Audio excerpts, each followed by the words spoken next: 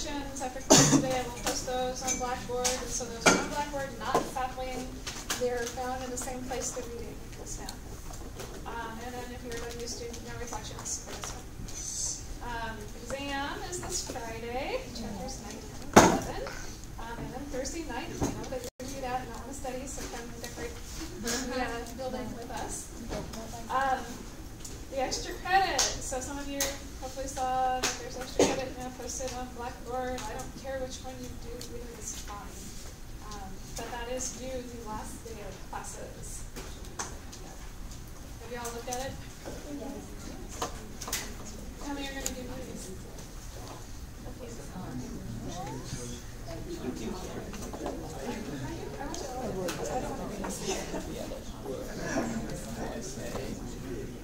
I used to require that exam.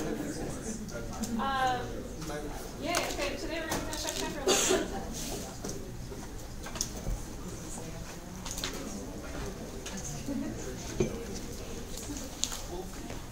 Alright, so today we're doing our 3 enzyme case studies.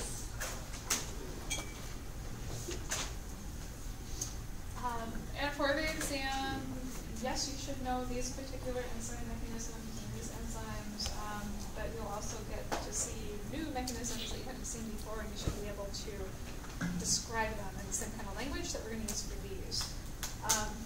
So the first one is RNase A.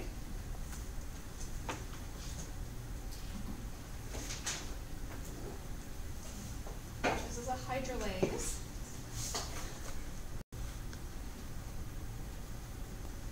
That breaks phosphodiester bonds.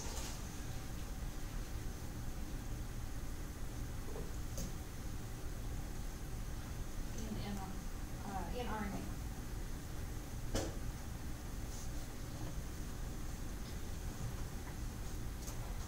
Your active site has 2 conserved histidines.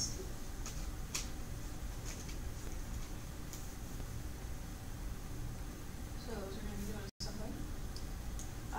And you're going to see a 2', 3' cyclic intermediate.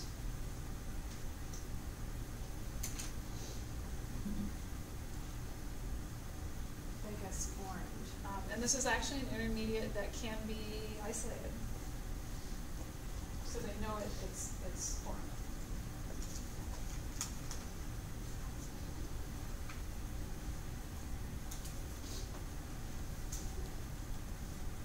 Okay, we're going to go through the mechanisms, and we're going to do it up on the screen first, but then we're going to write these out on paper.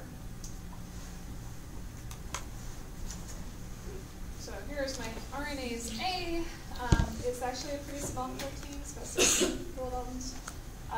There's my 2 histidines that are conserved, and then here in red it's showing a little substrate. And normally RNase A, you're going to be cutting up big things, not just a little dinucleotide substrate like that one. Your book does these little blobs of the active sites, the cartoon version, so that the half circle here represents my enzyme, and then it's just showing my side chains that are coming off it. So here's one histidine, and then there's another histidine, and then here's my RNA substrate, and going off in your direction.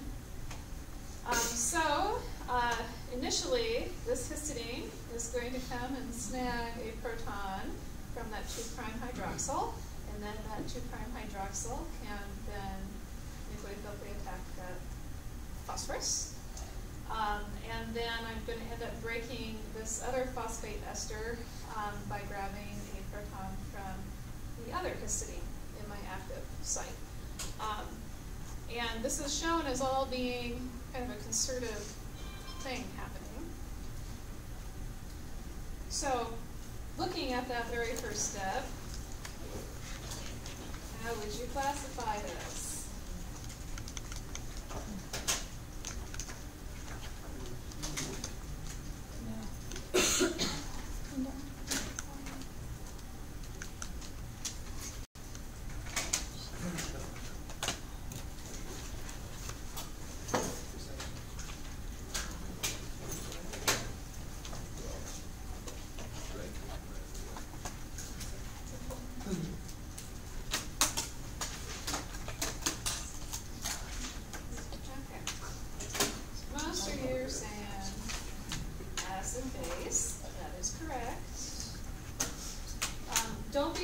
controlled by the nucleophilic attack here, because what is my nucleophile? Substrate. Yeah, my substrate is the nucleophile as well as the electrophile is nucleophilically attacking itself to make a cyclic intermediate. And so that's not an example of covalent catalysis because your enzyme has to be the nucleophile in order for it to go under that category. Okay, so this is just acid-base. Not only is it acid-base, but this is shown as happening all in the same step. I don't know how legit that really is. When things appear to happen in the same step, where this one is acting as a base and that one is acting as an acid, then we say it is actually concerted acid-base catalysis. Okay. So now I have this little cyclic intermediate. So from my 2' to my 3' position, the phosphate group is bridging both of them. And at this point, water is going to come in. So this whole thing now, right here, this whole thing is going to be a group. Okay, so half of my RNA strand is left. And then water comes in. And then this histidine down here, which gave up its proton in the first step, is now going to grab a proton from the water. The water then is going to nucleophilically attack the phosphorus. And then we're going to end up breaking this bond here and grabbing a proton from the other histidine. So now this one's acting as a base, okay, and this histidine is now acting as acid. The acid. Okay, the nucleophilic attack is from water, not the enzyme, so this is also acid-base catalysis. Yeah, it's concerted again.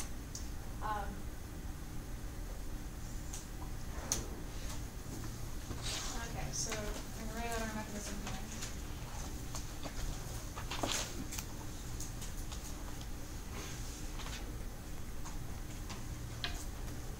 Histidine 12, and actually I have no desire for you to memorize what number of histidines they are. So as long as you know it's 2 histidines, I'm fine with that. Histidine number 12 removes the proton from the 2' hydroxyl. And so this is specifically just that part of it is base catalysis.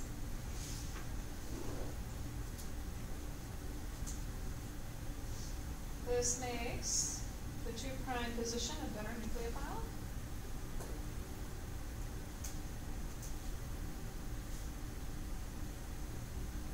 To attack the phosphorus and the phosphate.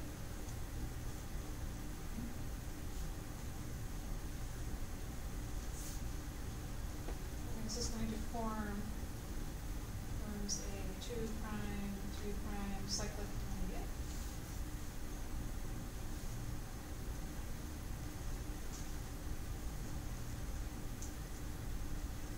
Okay, at the same time,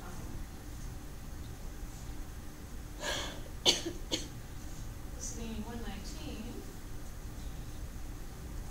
protonates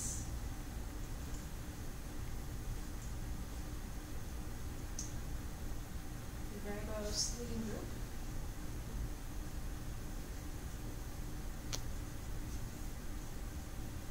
Okay, that makes it a better leading group.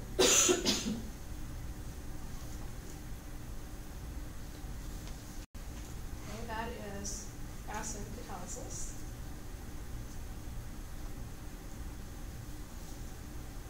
And together, those steps are concerted acid-base catalysis.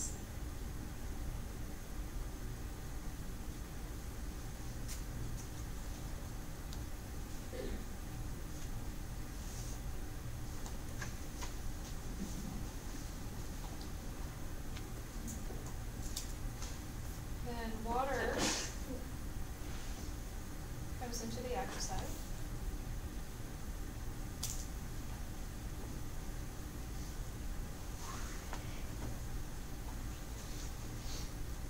To undergo a reverse process.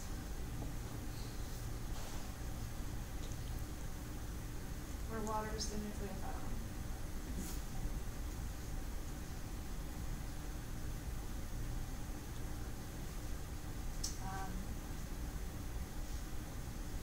to break the 2', 3'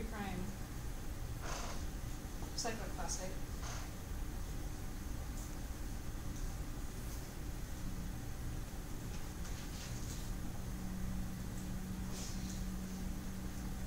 And this is again mediated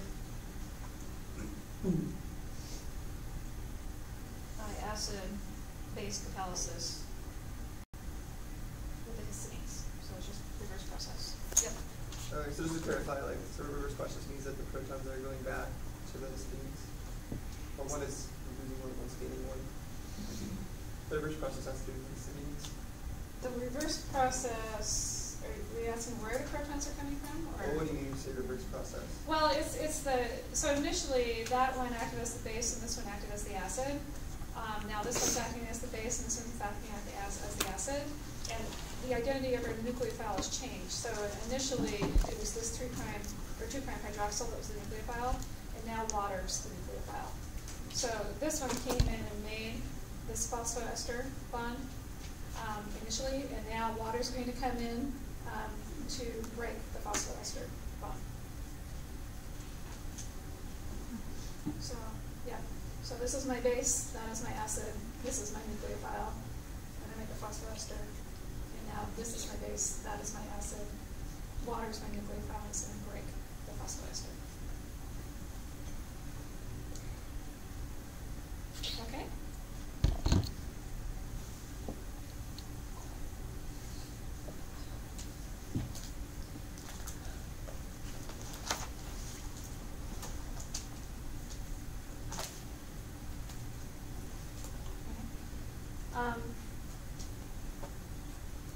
This is a hydrolase, so this is an acid-base catalyzed hydrolysis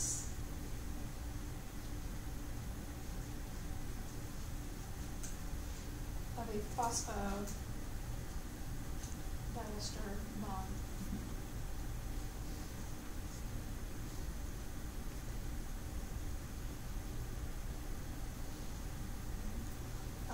This kind of falls under category of nucleophilic phospho-acetyl substitution.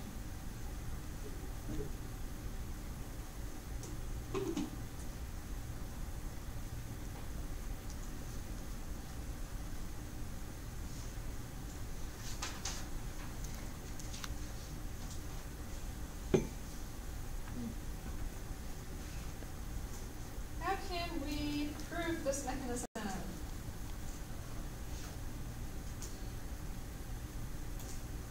What sorts of things might you do?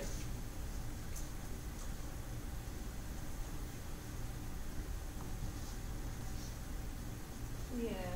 I'm not sure exactly, but you do it without water, and that way it can go backwards and could basically trap it in the intermediate. It's going to be kind of hard to work with any kind of protein with no water around because that is the solvent of choice. Yeah, you're probably going to do nature protein instead of anything else. Well, deoxyribose wouldn't have that 2' hydroxyl group. Okay. So you say deoxyribose. Well, it's probably not going to work with an RNase A. Now, there are DNases out there, and they're going to have a slightly different mechanism because of that.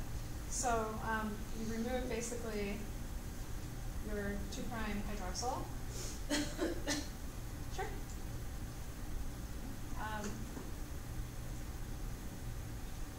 What else?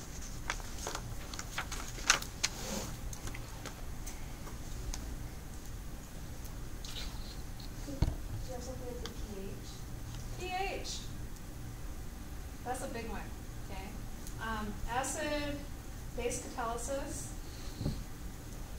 is very sensitive to changes in pH.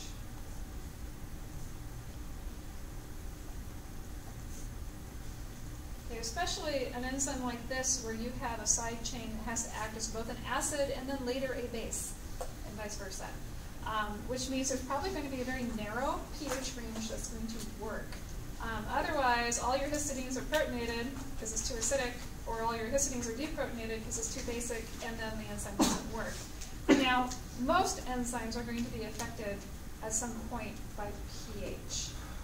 You can even think of it in terms of like nucleophiles. It has covalent catalysis going on, where you might need to deprotonate your nucleophile to make it a better nucleophile, and that's also going to be affected by pH. But acid-base catalysis by enzymes is by far the most sensitive type of mechanism for changes in pH.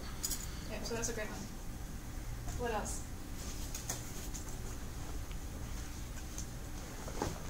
Yes? Well, you also said you could isolate that cyclic. Okay, so can we isolate any intermediates?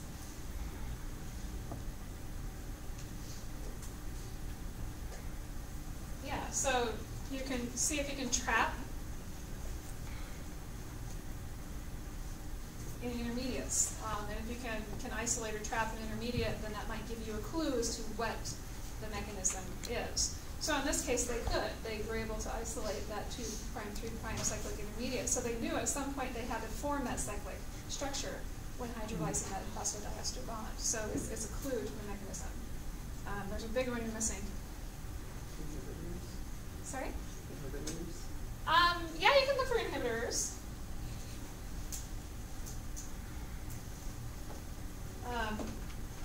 You can look for substrate or transition state analogs.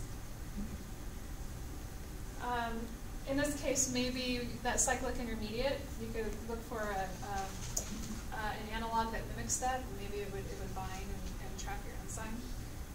And that's not done as often with acid-base catalysis as it is for some of the other types of catalysis we're going to see.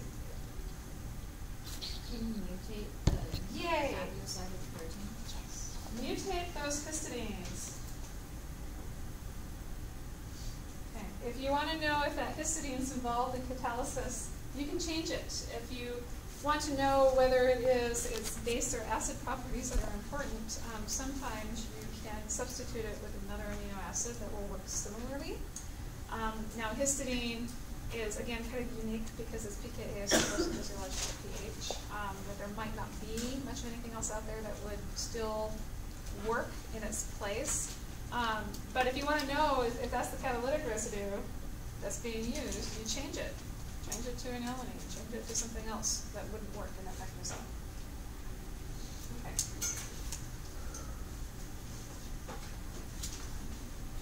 So, second case study.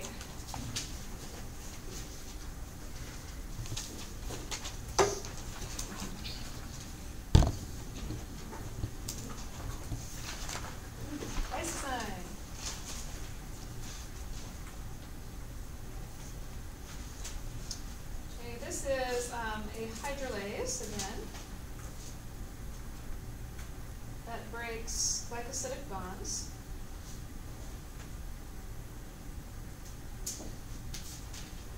Between NAM and NAD.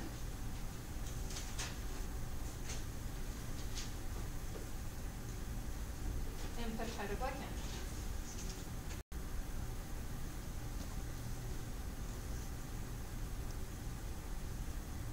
So remember, this was an antibacterial agent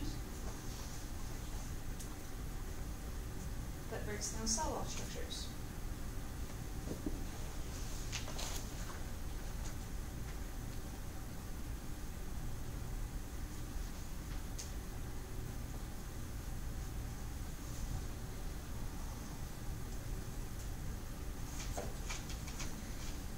This one's a good example of a binding site and an active site that are slightly different from each other.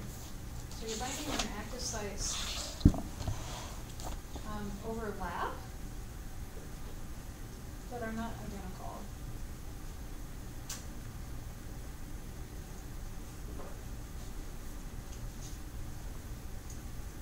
And what it does is it actually binds 6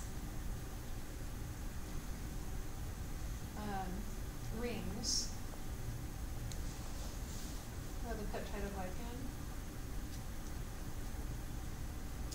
And so that's A through F.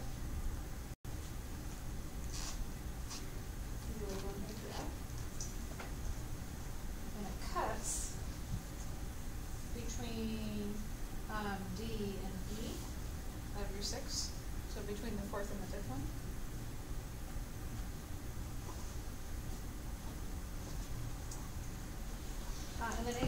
sorry, this is non-reducing to reducing.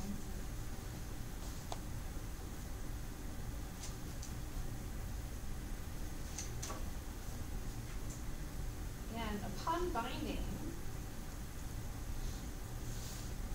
the D ring is forced into a half-chair configuration.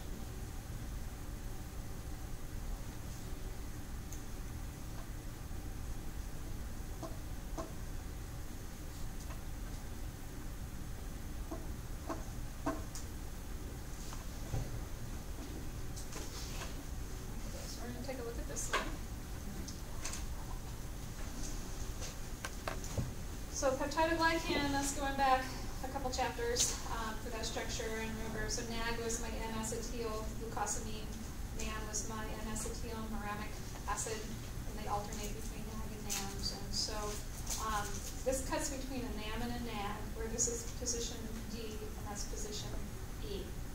And it's going to break that glycosidic bond. Lysozyme is also a pretty small protein. This one's only about 14 kilodaltons in size. But when we're looking at such a big thing that has to bind, because there are 6 of these polysaccharide rings that have to bind, it has this huge binding cleft along the surface of the enzyme. It goes all the way across. And then towards the middle there's my D position and my E position where it's going to cut right here. And if you look at the active site, we've got some acidic side chains here that are involved in catalysis.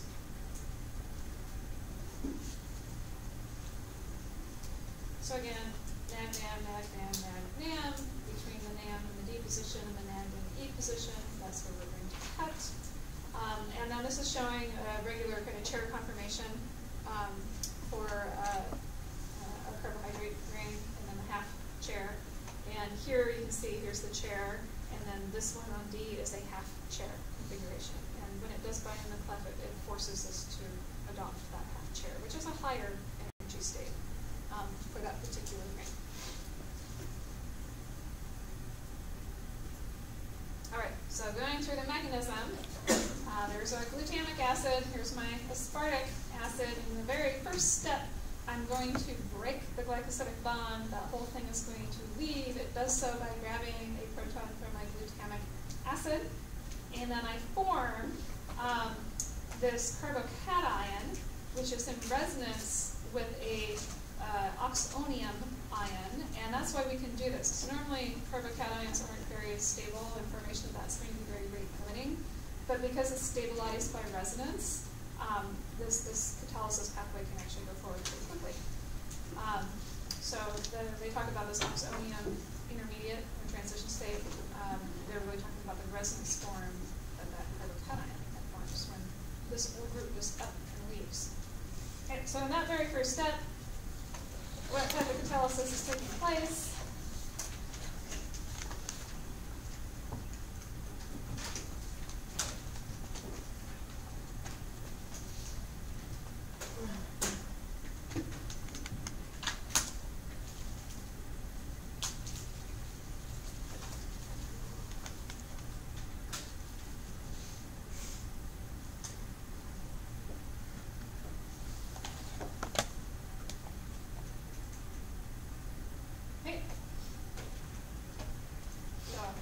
Acid-base catalysis is correct, but it's actually only one of the two, so which is it?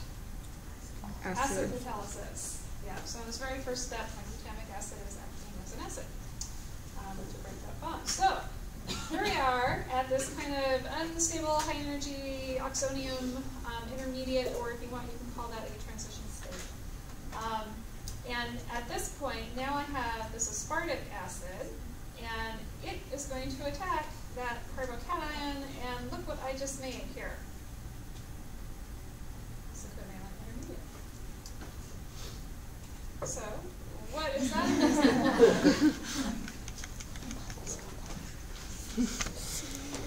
So, if it has this mechanism, so there's no dominant mechanism that you would say classify? Well, there's some enzymes that only work by acid-base catalysis. So, for example, RNase A is only acid-base catalysis that happens. Some enzymes employ all 5 possible things. they're just more complex. So in this case, we're going to use more than one. And the one that includes all five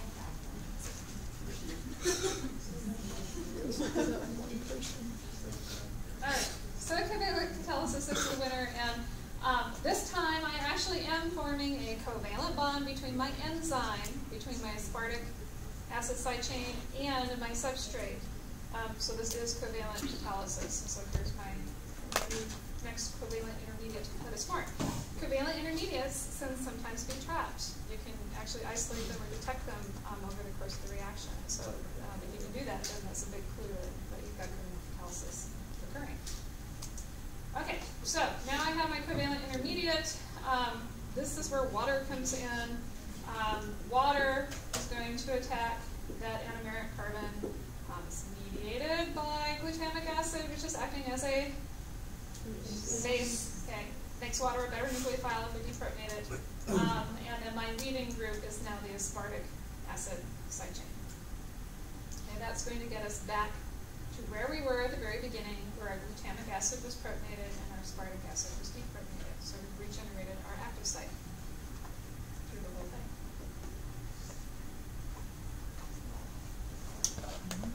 All right, so let's write some of this up. Mechanism.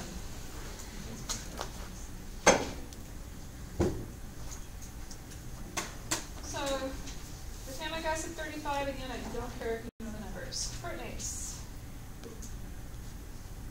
The O in glycosidic bond to make it a better leading group.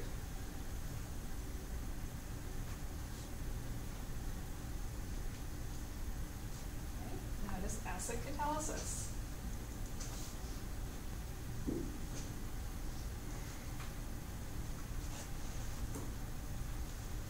Carbocation transition state is stabilized by resonance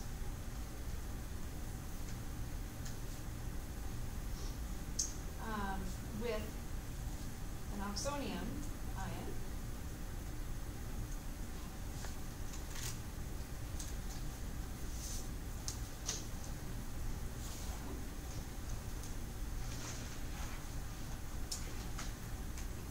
Back up on the screen really quick. There it is. When you look at the oxonium ion, I have my ring, and normally rings that are like cyclohexane are going to have that chair conformation. My oxonium ion has a double bond in the ring. What is that going to do to my ring shape? Yeah, so this is flat, right? So this is planar. And so maybe I can flip up on this end and still have something that looks like chair-like, but then this is flat, and so you just raised your footrest on your recliner, and now you have a half chair, correct? Okay. Do you remember then for our position D, when it binds, what is it forced to adopt? A half chair. I didn't do a multiple choice question for this one, but what type of catalysis does that represent? Not proximity. Preferential binding of the transition state. Preferential binding of the transition state. Yeah. So oxonium ion, because of the double bond. Oh, yeah, maybe I should do that. So the oxonium ion, because of the double bond, is half chair. It has to be because it's got that double bond character. So this lysozyme forces the D ring to adopt a half chair configuration.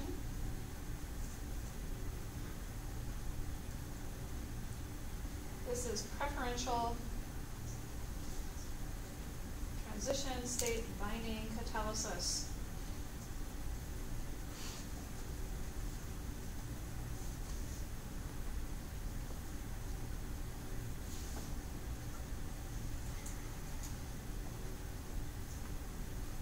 Okay. Okay, so now we've used acid-base catalysis, and we've used preferential transition state binding and covalent catalysis. So this one does 3 out of the 5. It probably is also doing the orientation and proximity because all enzymes do that to some degree. Especially since you have to bind your substrate across this huge plat. I'm sure there's lots of little hydrogen bonding interactions going on there. The only one it doesn't do is metal ion catalysis, so lysozyme does not require any metals. Alright, so once we have our oxonium ion intermediate, then the aspartic acid, number 52, who cares what the number is, nucleophilly attacks carbocation and makes a covalent intermediate.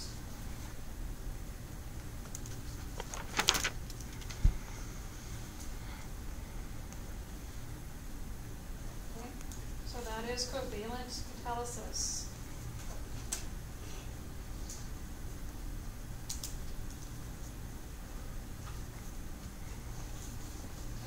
And then in our last step, the covalent intermediate is hydrolyzed.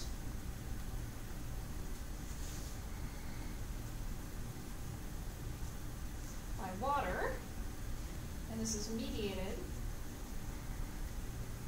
by the glutamic acid deprotonation of water, so that makes a better nucleophile. And my glutamic acid is acting as a base there, so this is base catalysis. So lysozyme uses acid-base catalysis, but it's not concerted, not like the RNase A one, where you have acid and base steps happening in the same step. What's that word after acid? Deprotonation, sorry, deprot period. Thank you.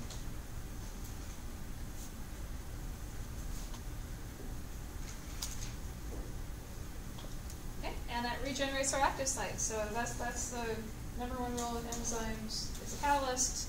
It can't be consumed, so there has to be some method in place to regenerate your active site. So it's just like it started.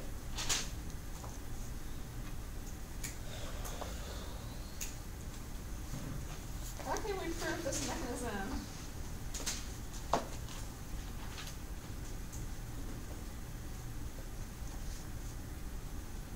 Got some acid-base catalysis going on. What are you usually going to play with? pH.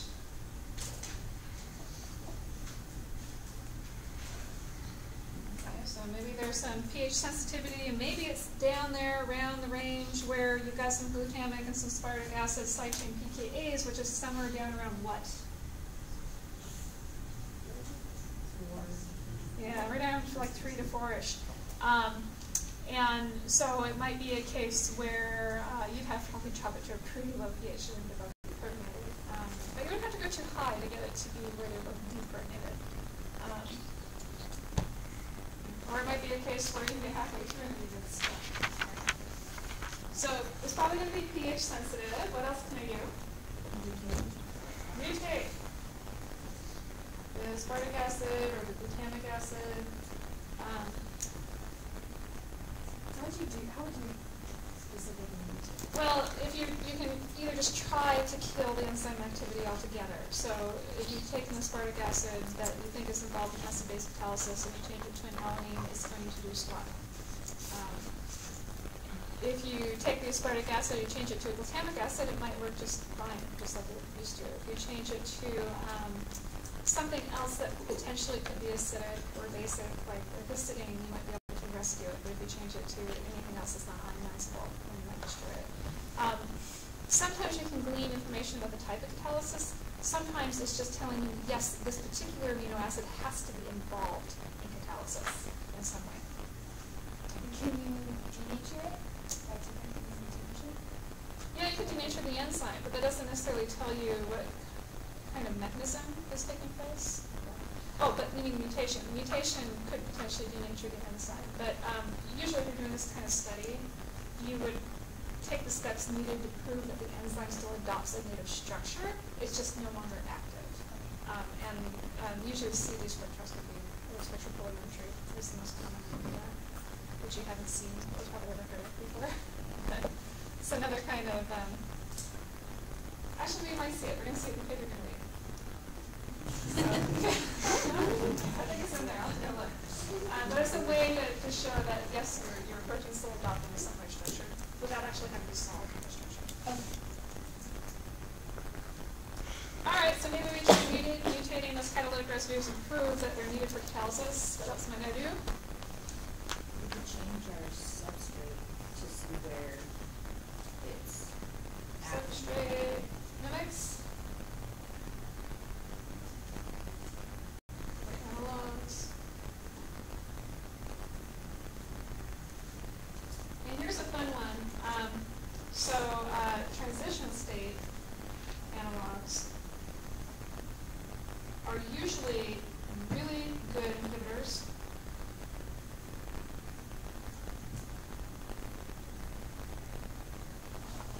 of enzymes that use preferential transition state binding. They tend to be irreversible inhibitors of enzymes that use that kind of catalysis. And as it turns out, there's a very good one for lysozyme. So it is a NAG polymer that has a lactone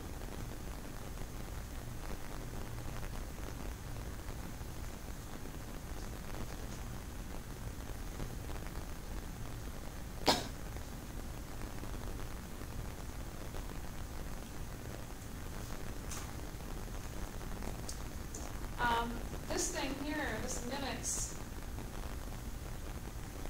the half-chair conformation.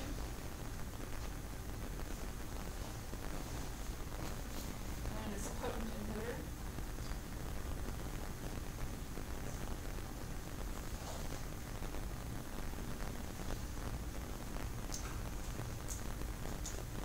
And when they discovered that this was a very good inhibitor, before any structures were actually solved, they were kind of clued in that there must be some step where it's binding very strongly to a half-chair conformation. Again, these are all just kind of little clues. It takes a lot of experimental evidence from a lot of different techniques to actually work out enzyme mechanism in detail. But even then, it's still pretty hard to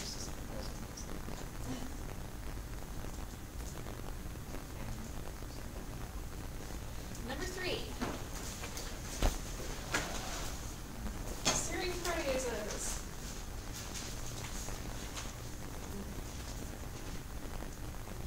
So all of you involved with endocoral peptidases.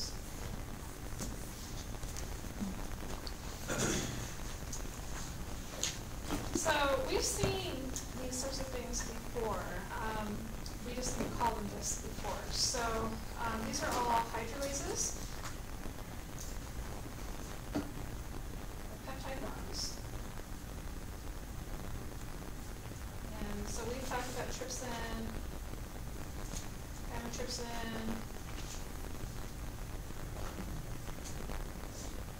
We talked about some others, and I'm going to have some down here, some other examples.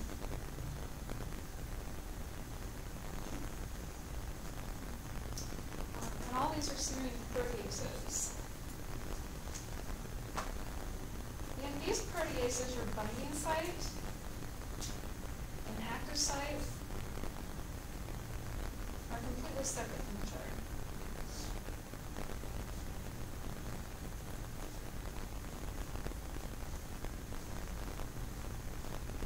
RNase A is the same thing. Your binding site and your active site is the same thing. We didn't write about that, but it is. Lysozyme, they overlap. And in serine proteases, they're separate from each other. So your specificity for substrate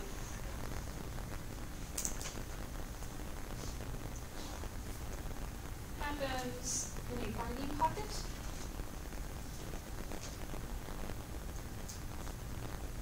Away from the bond that's being broken.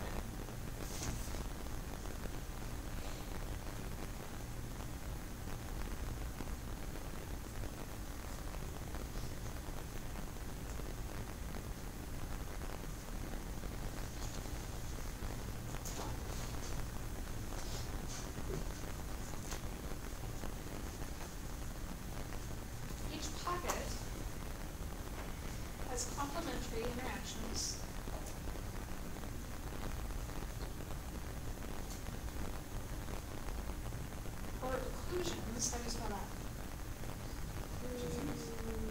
OCCUL. OU. K-A-I-N-S. Does that sound right? Occlusions? Minus one U. Minus the first U. Minus the first U.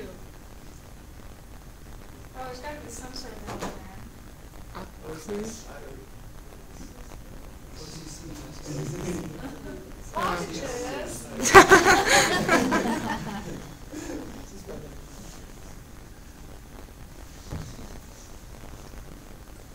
that only fits certain amino acid side chains.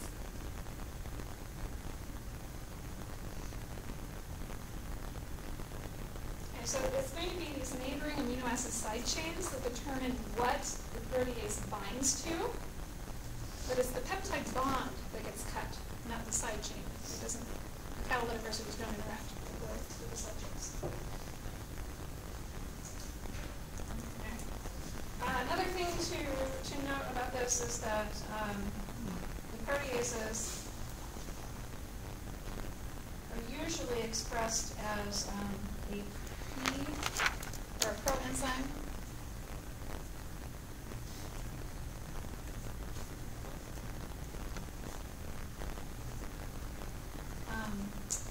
Or you might be familiar with the term zymogen before being activated. And usually you've got N-terminal residues that distort the active site.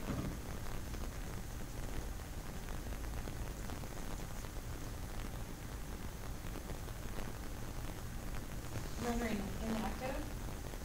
And so this is really important for our digestive enzymes that when they're first made, like your pancreatic ones, when they're made in the pancreas, they're not active. They have this extra internal segment that causes the protein to adopt an inactive form. And it isn't until they actually get released into the digestive tract that they're activated. The internal residues are cut off. In the case of trypsin, it's autocatalytic. It cuts its own N-terminus off, and then it becomes active. And that way you are chewing up your pancreas, because you don't want to do that. You just want to chew up the food that you eat. So a lot of these digestive enzymes are first expressed in an inactive form.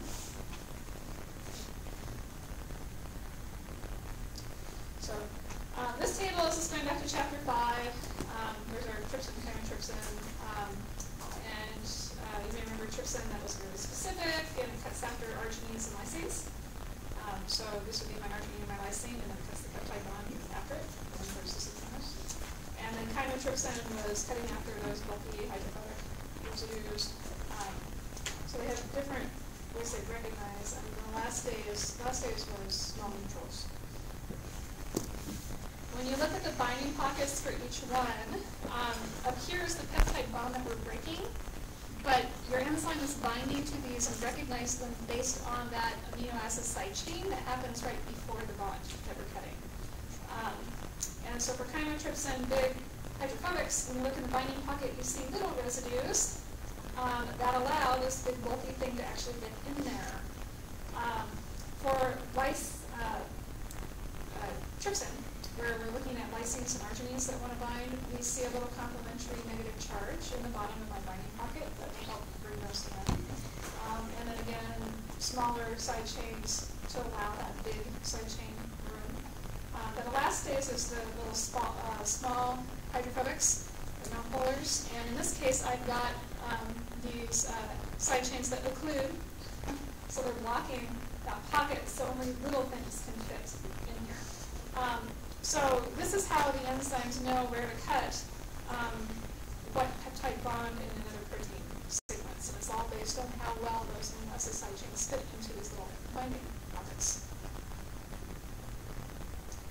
Okay. And then trypsin, again, is an autocatalytic. So initially when it's expressed, it has this N-terminal region, and there's a lysine here at the 15th residue in from the N-terminus.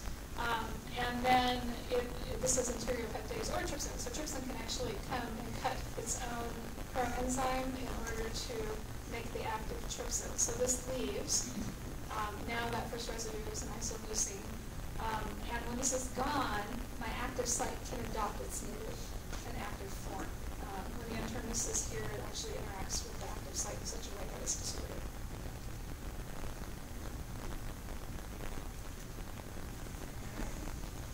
So, serine proteases use a very common catalytic mechanism that you're going to find not just in serine proteases, but in all sorts of hydrolases. You can find it all over the place. And it's called a catalytic triad, where you have three essential conserved residues. They're usually a serine, a histidine, and an aspartic acid, usually.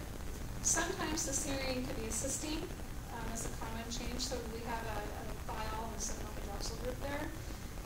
Histidine you don't see change very often, but the aspartic acid, sometimes you see it as a glutamic acid or some other group that can form a strong nitrogen bond. But there's three of them that are essential for enzyme function. Okay, so again, we're going to walk through the pictures and then we're going to go back and write out our mechanisms. So, again, catalytic triad, the aspartic acid, the histidine, and the serine. My serine is going to act as a nucleophile. It's going to nucleophilically attack the carbonyl in my peptide bond. It does that because histidine comes and grabs away a proton to make it a better nucleophile. So this proton's pulled away as this is attacking. The histidine can do this because the aspartic acid is hydrogen bonding to the other NH out here, and it's an inductive effect where we're actually, because this is kind of pulling this positive charge towards it, then it makes this a stronger base. It increases the negative charge on that ring. So since it's a stronger base, it can pull away, because you need a strong base, right? So serine, remember pK of serine is?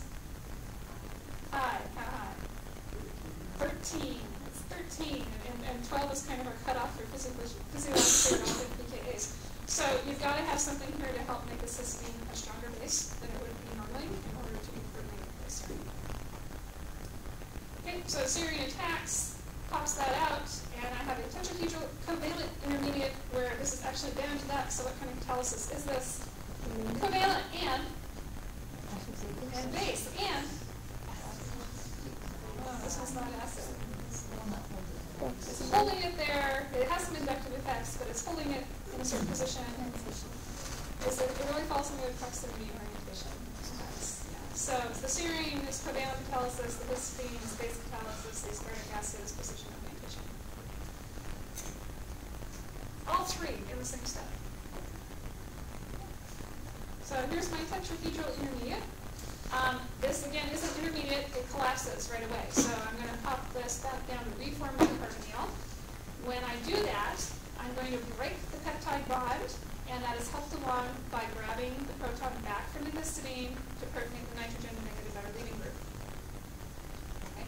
That has cut my peptide bond in two. So now I have this side, which has the old C-terminus and a new N-terminus, and then I have this side, which has the old N-terminus and a new C-terminus. So I still have a covalent intermediate here that hasn't changed. What kind of catalysis is going on here?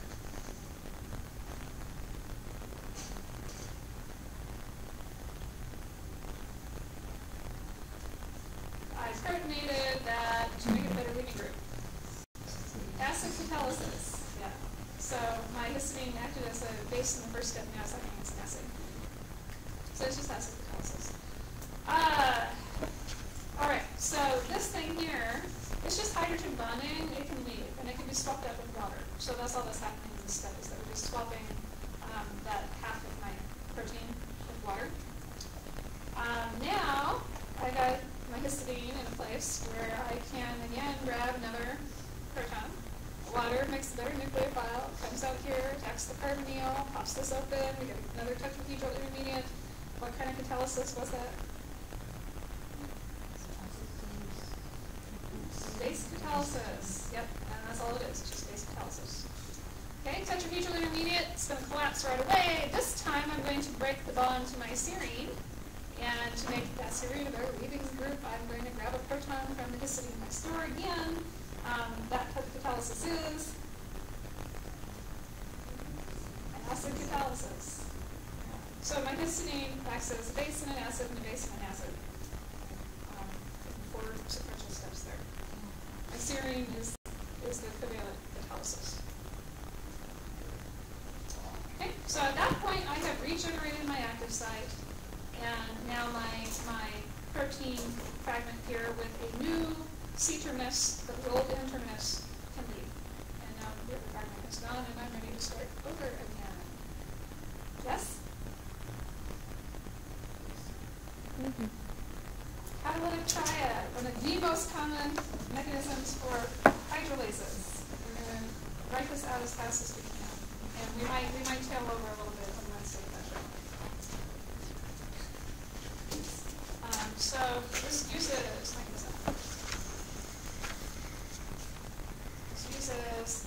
catalytic triad,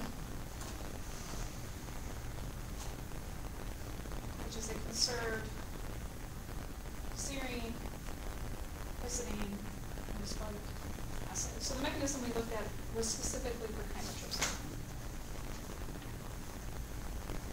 And again, serine, sometimes you see cysteines there instead. You're going to see that in the paper you read. Okay.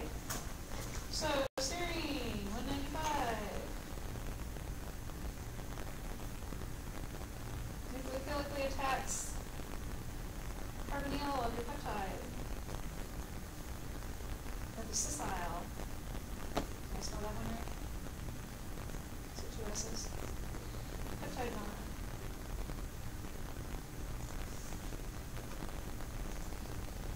This is mediated by histidine. Where was it? 57. Which deprotonates the serine. Okay, so this is covalent catalysis and base catalysis. And your aspartic, where was that? Bluetooth, helps to position histidine through hydrogen bonding and makes it a stronger base.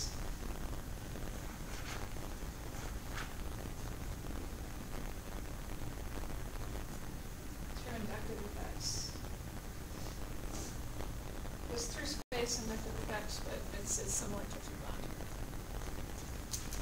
Okay, so that is kind of orientation proximity effects.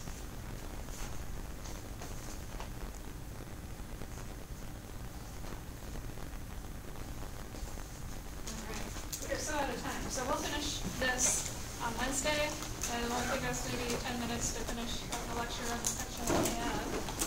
And the paper is all about a series